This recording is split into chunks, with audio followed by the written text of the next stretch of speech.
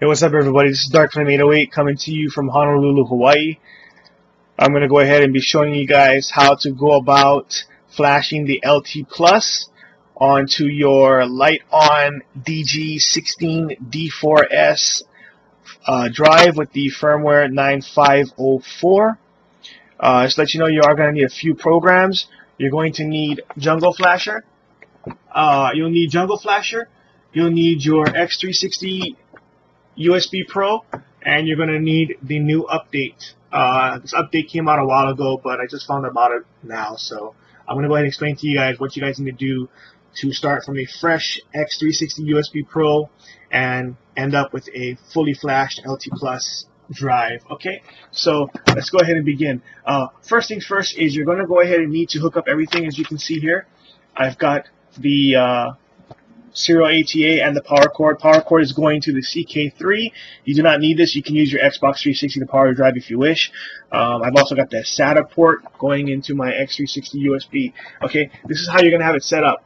But for the sake of having a brand new installation, just go ahead and pull out the cord, and we're going to start with just the X360 USB first. Okay, so first things first, unconnect everything, and taking your finger, slide your switch over to the right. Slide it towards the micro USB port. Go ahead and plug it in, and you're going to be presented with a red light and a green light. Alright, navigate to the directory that you had your X360 Flash program installed. In my case, it's located in the Lizard 360 Jungle Flasher folder, but for yours it will be different.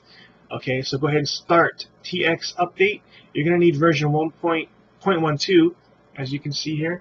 0.12 of the update, and you're going to also need this file here, which is X360 USB Pro 0.18.1.hex. Okay, alright, so we're going to go back to this program here, and you're going to go ahead and click on load. You're going to load that file. Alright, now what you're going to do is take your X360 USB Pro here, and you're going to go ahead and click on this update. As it is updating, you will slide the switch to the left. Alright, two-step process. Updating, slide to the left. Alright, and this will allow the 360 here to reset once the update is complete. Alright, so the update is complete. Everything is done. Close that out. You only have to do this one time. You don't have to do it every single time you flash your LT Plus. Alright, so let's go ahead and we're going to connect the SATA port to the 360 here, and we're going to go ahead and power on the drive, just like so. Alright. Okay, so what we're going to go ahead and do is open up Jungle Flasher.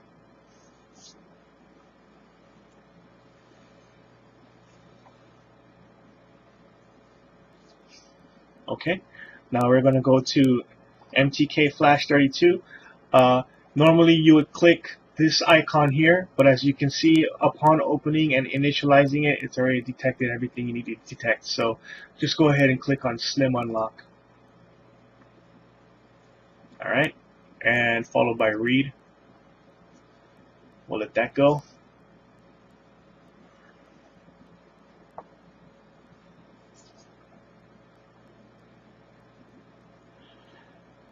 And just to let you know that while you are doing a read of the drive, you are actually going to be writing and erasing a sector of the drive. So if you do have to power off the drive for whatever reason, you kind of want to be conscious of what's going on. Like, for example, we just passed the point of writing the sector. It came right before the reading of the banks. So you don't want to power it off at that one split-second moment and cause damage to your drive.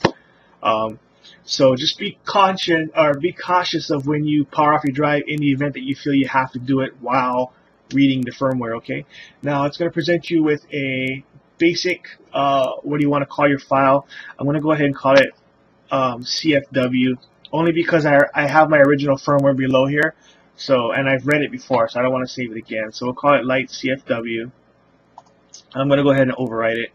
Lite-On firmware has been loaded. Do you wish to auto load iXtreme? Yes, I do. So we'll go ahead and do that. And then what we'll go ahead and do is we'll go back to MTK Flash 32 and we will do a slim unlock a second time. All right, followed by a write.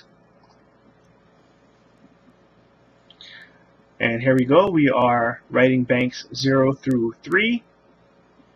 The writing portion is going to sit for quite a bit on the portion where it gets to authorizing. And it sat there for about 2 minutes. So don't freak out. If you're stuck at that moment, don't power off your drive. Don't assume everything froze. Here we go. Authorized. It sits here for a while. So just cruise. You know, don't panic. We're just going to sit it out, wait it out here. So as you can see now, we're starting to get some dots that are appearing below you. You can't see them, but they do appear there. Let's go ahead and zoom in there. So you can see, you know, don't panic. It's going. All right. Okay. And everything checks out. It tells you key found. Key's been tested and verified. Thanks C4EVA. And with that in mind, thanks C4EVA. Appreciate it. Aloha.